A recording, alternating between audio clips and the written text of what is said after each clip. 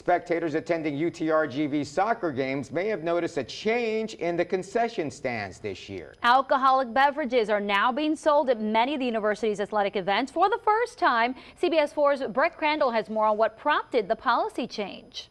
Alcoholic beverages are now being sold here at the Edinburgh Baseball Stadium for UTRGV baseball games, among other UTRGV athletic events. But not everybody agrees that the policy change is a good one.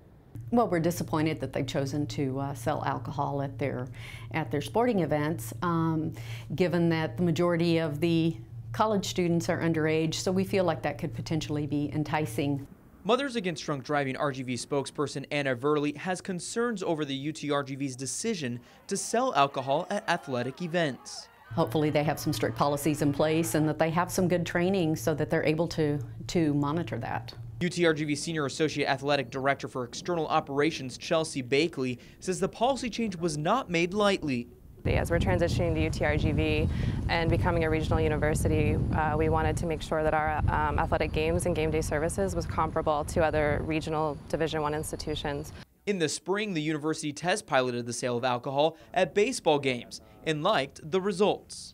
We did see an increase in revenue from our concession and also from our attendance and ticket sales. The fan survey that we put together, we had a lot of positive feedback. Some students on campus say it's a good change.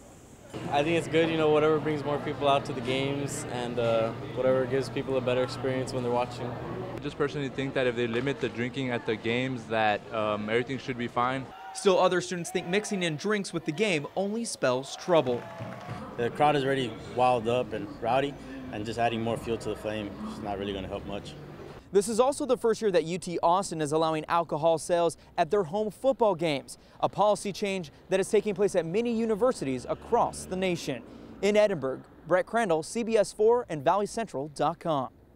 The university assures us that they limit the number of drinks sold to each individual and suspend the sale of alcohol toward the end of those sporting events.